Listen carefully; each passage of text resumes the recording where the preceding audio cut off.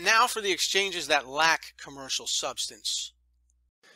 All right, for exchanges that lack commercial substance, you might have a realized gain, but you might not recognize the realized gain unless boot is received.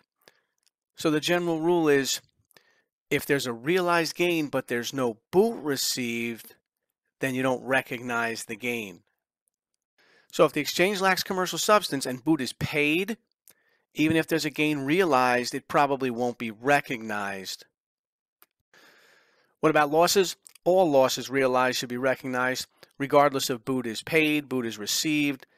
That would be the same rules as exchanges that have commercial substance. When it comes to losses, because accounting is conservative, all losses realized would be recognized. It's these gains that we might not recognize if the exchange lacks commercial substance. So a gain may be realized, but it might not be recognized if boot is paid. Let's look at an example. So Darius Corp exchanges equipment for a building. The exchange lacks commercial substance. That's the key. The book value of the equipment totals $40,000. Why? Cost of $104 less accumulated depreciation of $64. So book value $40,000. Fair value $46,000. In addition, Darius Corp must pay $2,000 cash as part of the exchange. So they have to pay cash.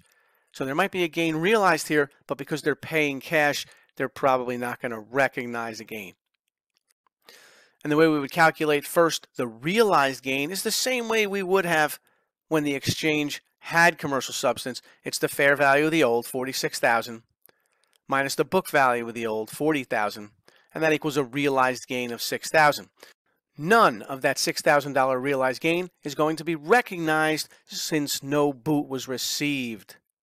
So they'll ask you for the journal entry maybe, and you would credit the cash for $2,000 that was paid. You would credit the old asset, $104,000 they told you. And you would debit the accumulated depreciation of the old asset. And you could plug the new asset for $42,000, but the way you would calculate it if the exchange lacks commercial substance is you would take the book value of the old, $40,000, plus the cash paid of $2,000. That's where you get the $42,000 from. You could calculate it or you could plug it. So when the exchange lacks commercial substance, to get the new asset, it's the book value of the old plus the cash paid. That's where we got the $42,000 from. Notice that none of the $6,000 realized gain is recognized. Why? Since no boot was received and the exchange lacks commercial substance. So one of the first notes to take on exchanges that lack commercial substance is that if there's a realized gain but there's cash paid, you probably won't recognize the gain. All right, let's try this. Land is exchanged for a machine, and the exchange lacks commercial substance. The land has a fair value of $102. The land has a book value of $100,000. So right away there's a realized gain of $2,000, but where's the cash received? No cash received. So even though there's a realized gain, the gain is not recognized because the exchange lacks commercial substance and no boot is received. No boot is paid, but no boot is received either. So the journal entry would be pretty simple in that you would credit the old asset, the land, the $100,000, and you would debit the machine for $100,000. Why?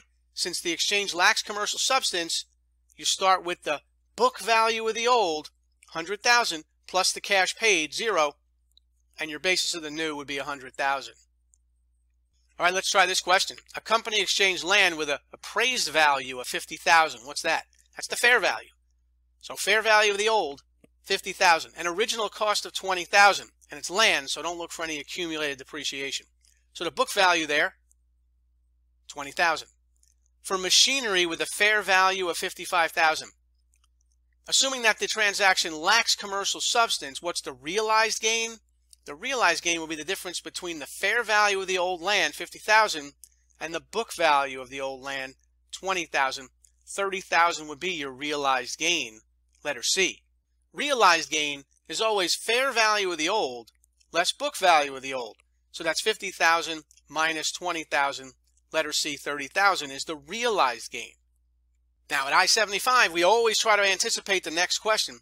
And the next question would be, what's the recognized gain on the exchange? And there would be no recognized gain because the transaction lacks commercial substance and no boot is received.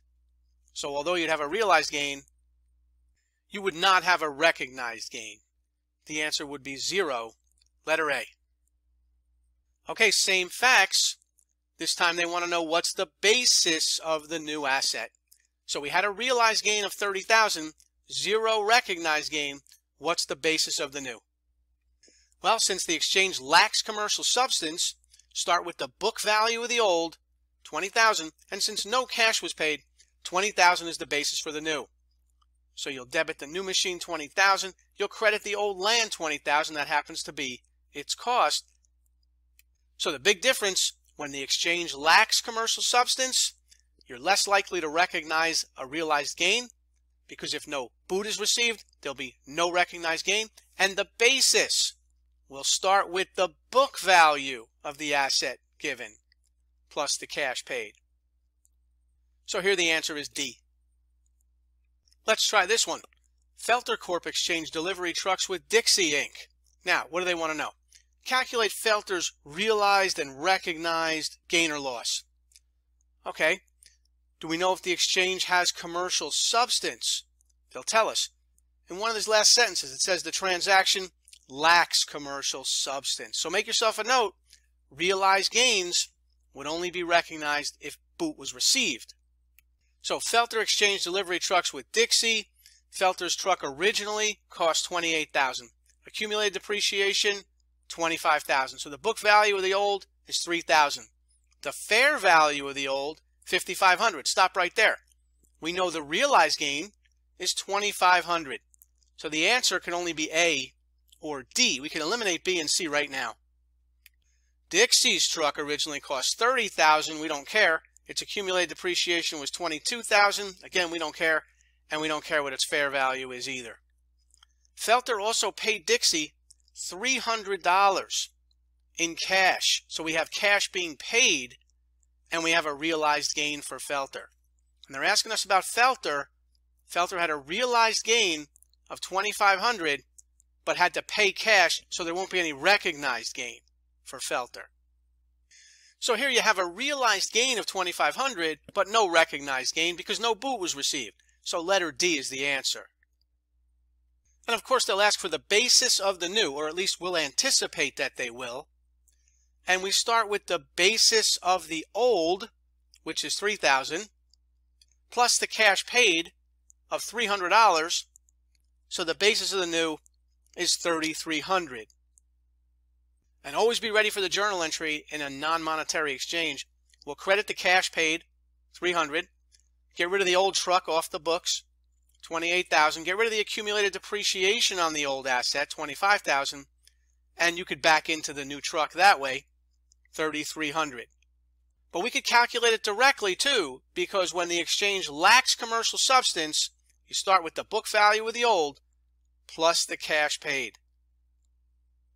And the book value of the old is the cost of $28,000 minus its accumulated depreciation of $25,000. So $3,000 is the book value of the old, plus the cash paid of $300 gives you the new assets basis, $3,300.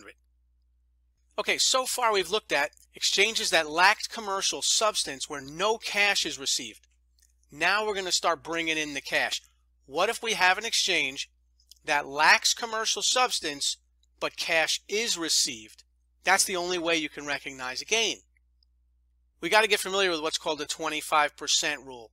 So we're going to say land is exchanged for a machine and 15,000 cash is received in addition to the machine being received. So we're getting rid of land with a fair value of 102, book value of 100.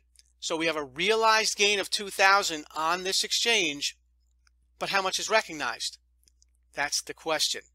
We have a $2,000 realized gain. The exchange lacks commercial substance, and so far that means we haven't had any gain recognized, but now there's boot received for the first time. We're getting 15,000 cash. To determine how much of this gain is recognized, we have to do a little math. To determine how much of this $2,000 realized gain is going to be recognized. And here's how we do it. We know we received cash of $15,000, and that's the only reason why we can recognize any gain. But can we recognize all $2,000 of this realized gain? Well, we have to do a little math, we said, to determine that. And here's what we need to know. We need to know what percentage of the total of what was received in cash.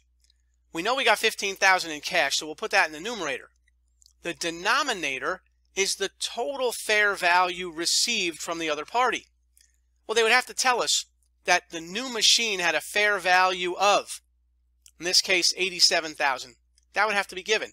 The new machine's fair value is given at $87,000, plus we got the cash of $15,000. So add those two together to get the total consideration received. So now we know we got a total of what? $87,000 plus $15,000 is $102,000. That's the total consideration received. Out of that, $15,000 of it is cash. So $15,000 divided by $102,000 gives us the percentage received in cash, 14.7%. We compare. Is that less than 25%? Yes. That means most of what we got in this exchange was not cash. But 14.7% was cash, so we'll recognize that much of the gain. So 14.7% of the $2,000 realized gain, or $294, will be the recognized gain here. Not all $2,000, but $294. And if they wanted to give you a second testlet question on non-monetary exchanges, it might look just like this. Parker Inc. traded a machine to Styles Inc. for another machine worth $12,000, and Parker received $3,000 cash. Parker's machine had a fair value of $15,000 and a book value of $6,000.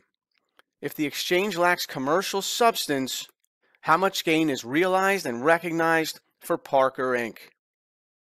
So give this question a try and go ahead and leave me the answer in the comments section in this video after you like and subscribe, because it helps the channel out a lot.